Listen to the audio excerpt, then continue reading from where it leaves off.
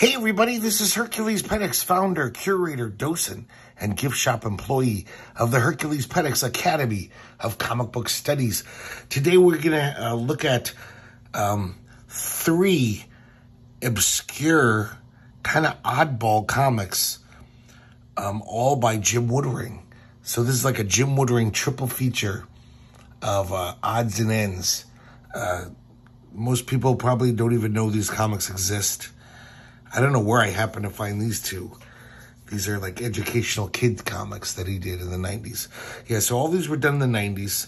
All of them are written by Scott DeShane, and Jim Woodring draws them. So I guess this is kind of work for hire stuff Jim Woodring did, where Scott DeShane needed an artist and he got Jim Woodring to draw it. So let's look at the first one here. I'm going in like order, chronological order. I think this is 1992. Blue Block, written by Scott DeShane, drawn by Jim Woodring. This was published by Kitchen Sink Press. This is a really interesting, weird comic. Just pretty bizarro. It's kind of science fiction.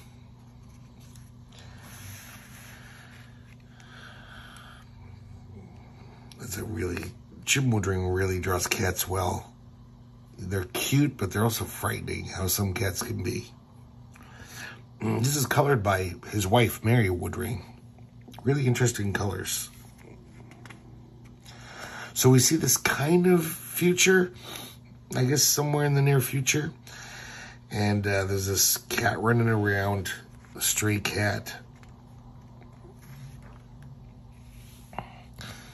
And I guess there's just a food distribution center in this city, and this cat is following this kid home, and some guy has a net and nets the cat, and the cat just looks at him like, homie, don't play that, and just jumps out of the net and attacks the guy. So then the cat keeps following the kid. The kid sees his dad here, and he notices that the cat has followed it home.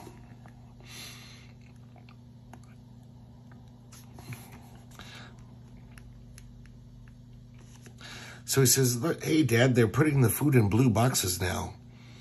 And the father says, blue skies all day, blue skies all night. I kind of like all this blue, don't you, kiddo? And the son says, but I thought you cussed when those stupid lights went up. So I guess this whole city is like, for some reason, is illuminated with these blue lights all the time. So it's never dark.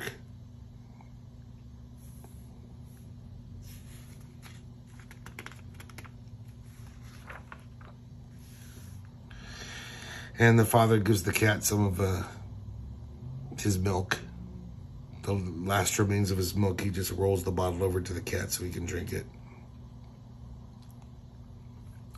And the cat shoves his face in the bottle to get the dregs. And he puts it up against the wall so he can really shove his face in.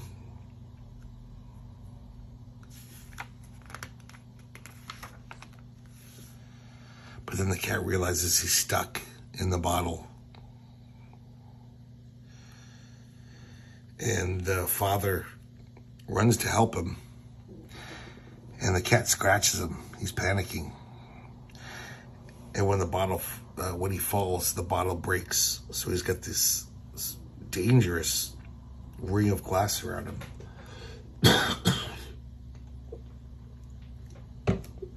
Excuse me. God, look at the way Jim Woodring draws him. It's terrifying. So the cat runs off.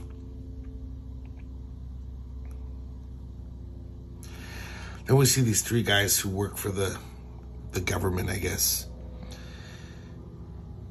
They're from Human Services in their little government vehicle.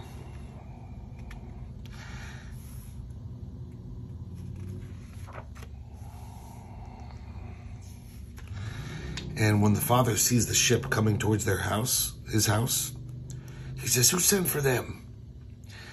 And it looks like his daughter says, "Daddy, she won't make it without help." And these guys come in. And just by the way they're drawn, you can tell that they're not good guys.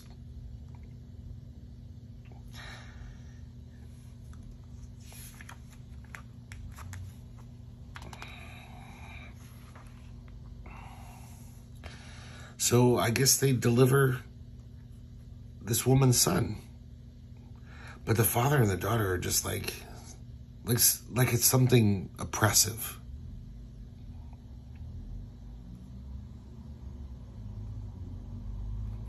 And for the baby's got a little tail. And they snip it off.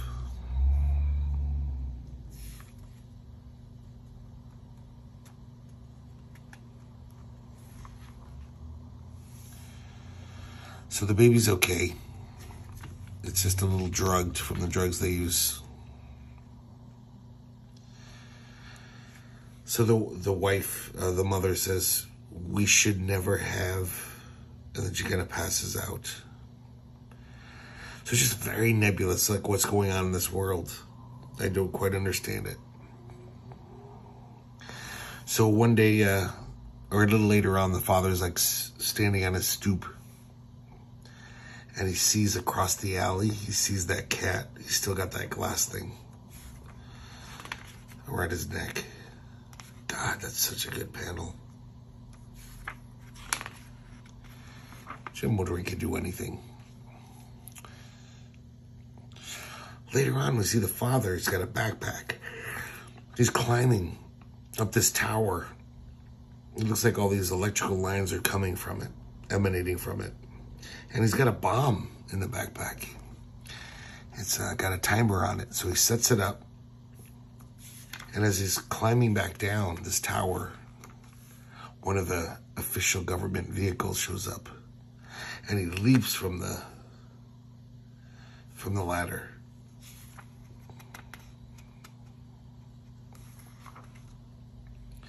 And the bomb goes off. That's pretty spectacular. You often don't see Jim Woodring drawing explosions because his frank comic is very gentle. I guess I should have mentioned, I kind of assumed everyone knows Jim Woodring, but, you know, Jim Woodring is one of the best cartoonists in the world, created Frank. He had his Jim comic for a long time. That's how he started off with Fantagraphics, and then he developed his Frank character and the world of characters. And that's pretty much what he's been doing for 3-4 decades.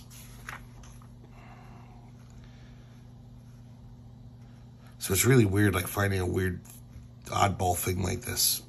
This was in quarter bins all through the 90s. So the explosion dies down.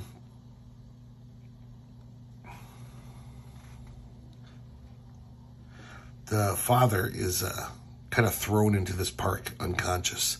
And who should show up but that cat with the glass bottleneck thing around him.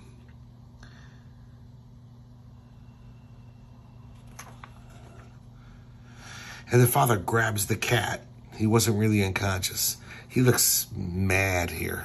Look at his face. The cat's terrified. Jim Woodring captures cats so well, like their expressions. And even though, you know, this is like kind of cartoony, but then just, I know this sounds silly, but just look how well drawn that hand is. It's just a hand, right? Not doing much. But he's such a good artist. He could have just drawn that cartoony like everyone else has drawn. So the father picks up a rock and he has the cat's paw in his hand. Then we cut away, and the explosion caused all the blue lights to go out. So for the first time in who knows how long, people can see the stars. It's actually like dark, like it should be at night. And we see the family that we were introduced to, and they kind of like it. They're like, wow, let's pretend we're camping in the woods. Now we cut back to the father. And the father very deftly uses the rock to just shatter the glass thing around the cat's neck without hurting the cat.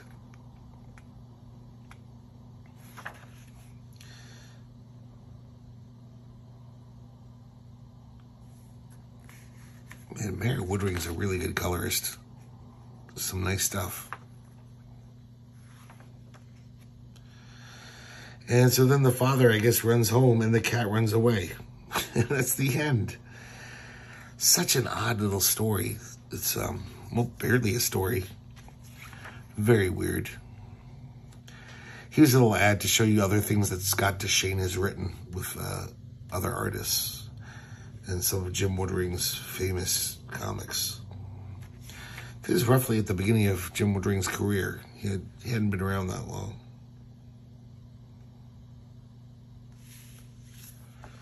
Oh man, this is a nice one. If it still is in dollar bins, I doubt it. You should check it out. Okay, so here's Smokey Bear, Friend of the Forest. This is from 1997. This is Scott DeShane co-writing it with a guy named Mike Benton, but it's all Jim Woodring art. And this is definitely more work for hire. Obviously done for like the government or ecological concern. But it's just getting this beautiful Jim Woodring cartooning, like very simple, very clean. I almost wish Jim Woodring, there was two of them. Like that would have been great if he could have just done kids comics. He's very good at it.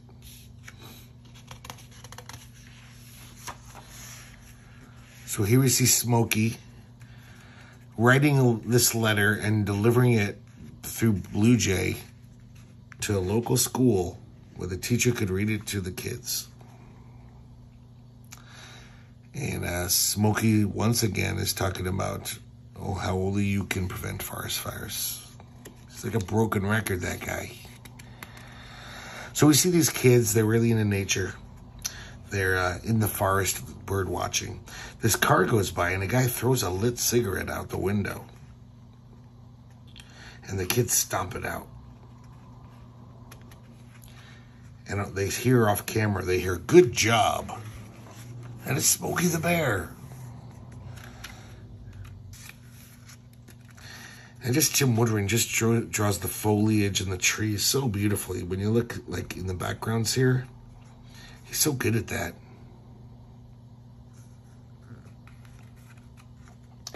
So Smokey starts telling the kids all about trees. Kind of quizzing them too.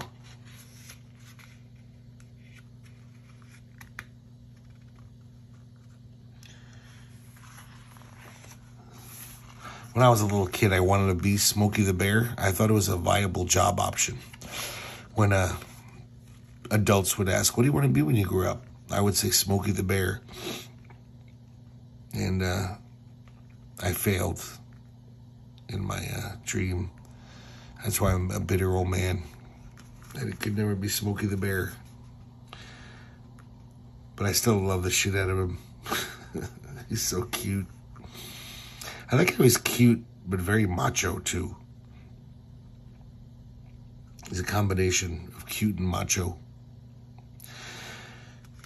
So they're just extolling the virtues of forests and how they're great for everything. Talk about all the critters that depend on the forest. It's interesting, though. I think this is a government organization because they constantly also say, yeah, and these trees can be chopped down and turned into paper, which is very useful. That's what this kid is saying. We need it for lumber. Instead of just saying, yeah, leave the trees alone. We can use hemp for paper or something else. Well, I guess hemp. But I like this, though. The kid's showing all the various things that come from trees. And it says comic books. And it's Frank. He sneaks a little Frank in there. You can barely see it. It's very tiny. But I like that. Here's a very handy fold-out centerfold, The World of the Forest. This had some interesting facts in it. I felt like a little kid. I was like, what? Get out of here. That's crazy. Like, I found out that crickets have ears on their front legs. And that 1 out of 5 little living things is a beetle. Isn't that crazy? That's nuts. Pill bugs are the only crustaceans that live on land, I found out. Catfish can live up to 60 years. Turtles, box turtles, can live for 100 years. It's nuts. And I thought this was weird too. A bear cub at birth weighs 8 to 12 ounces. So bears are as small as we are when they're born. And then they grow into whatever, you know, huge, gigantic mammal. So I like this, just like the way a little kid would. I was kind of dumbfounded by some of these facts. I don't know, maybe they're not even true. Who knows? It does seem like this is well-researched, though. You know, it was sent to schools and such, so. They talk about how to properly put out a fire and the harm that forest fires can cause. And then it seems like the guy who threw the cigarette butt, he also started a campfire and then took off before it was properly extinguished. This guy's a fucking villain, man. He's like the Dr. Doom of this comic. So luckily, you know, the kids, of course, we can't put this out ourselves. They go find some forest rangers, which who knows how long that would take in real life. But they're right there, and they properly extinguish it with the help of Smokey the Bear. Here's the guy who started the fire. They caught him. You don't even see his face. He's so ashamed.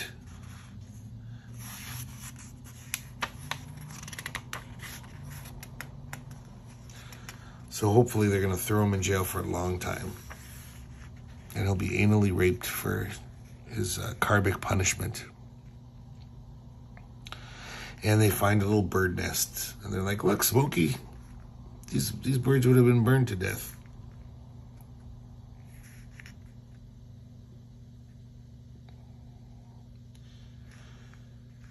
And here's some advice for kids. See, learn about forests and their management.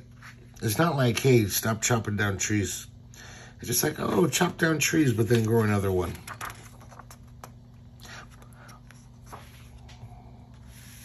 Only you can prevent forest fires.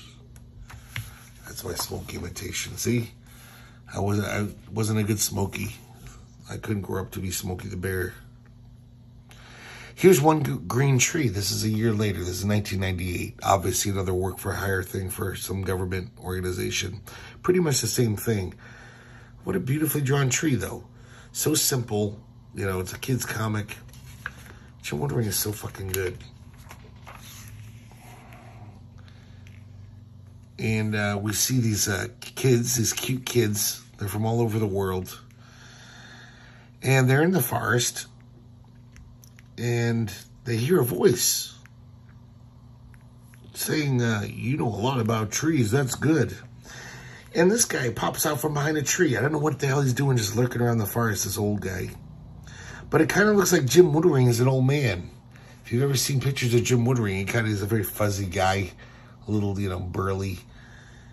And this looks like Jim Woodring with the snowy white hair. Which actually, now he might have. I haven't seen a picture of Jim Woodring recently, but I imagine he's gone gray. So he says, I'm Mr. Underwood. And I don't know if that's like a, you know, like, hey, it is Jim Woodring. You know, a little play on his name. And he's going to tell the kids, you know, what the importance of trees. He's going to show them how important trees are. Kind of weird, though, these little, like, teenage girls. He draws really curvy. Like pinup girl curvy. So they all stand in a circle and hold hands, and they shrink down to the size of a bug so they can see all the life around them. This Mr. Underwood whistles in some some flying insects. I think they're beetles come to be their steeds. And they fly up to the canopy above the trees to see how the processes work up there. Leaves turning sunlight into food, ingesting CO2 and emitting oxygen, all the different kinds of leaves. And then to go lower, he whistles again and the squirrel pops up and they all get on the squirrel's back. I kind of like that panel. And you learn more about trees. And then Mr. Mole comes out of the ground and escorts them so they can look at the roots and learn about the roots and how they work. And then for some reason, these ants show up with picnic baskets. And they're bringing them their lunch. In the real world, those ants would just make the kids' lunch. They'd eat them.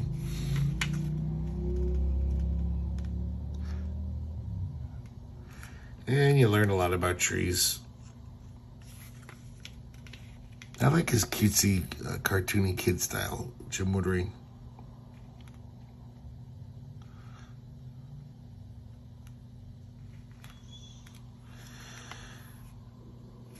And yeah, we're just learning about trees here with some nice cartooning.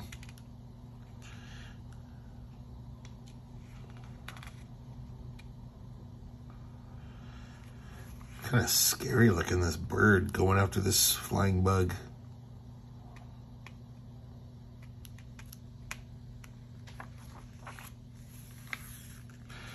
Trees conserve soil.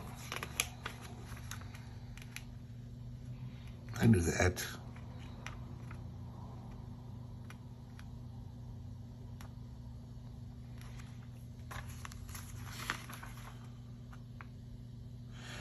They talk about global warming and how trees are very important. So then all of a sudden there's a zap or a zat sound and they're back to normal size. And they're like, hey, where did Mr. Underwood go? And as they're walking away, you look back at the tree.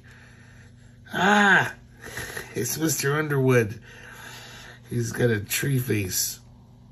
It's kind of weird and creepy.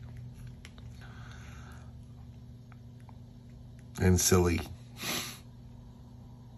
They have a couple of little quizzes kids can take. You're supposed to pencil in the answers here. I thought this was a crazy fun fact about a tree. The 5,000-year-old Montezuma cypress in Mexico. It's 110 feet high, but 112 feet around at the trunk. It's just this big, stubby tree. I would love to see that. I always want to travel there and check it out. And there's this like little poem about trees on the back and another nice Jim Woodring drawing. So I guess this was made by the National Association of Conservation Districts. Sounds like a nonprofit or something.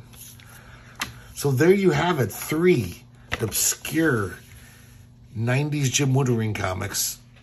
A Jim Woodring triple feature. A trifecta. And just very odd, curious things. The Blue Book I definitely recommend. You gotta have this in your collection. This is just a wonderful, bizarre, nebulous story. And these are just kind of curiosities, which I kind of like having just for the beautiful cartooning. So I hope you liked it, and I hope you can find, I bet you can find these cheap. And hopefully I'll see you here next time, here at the Herculespetix Academy of Comic Book Studies.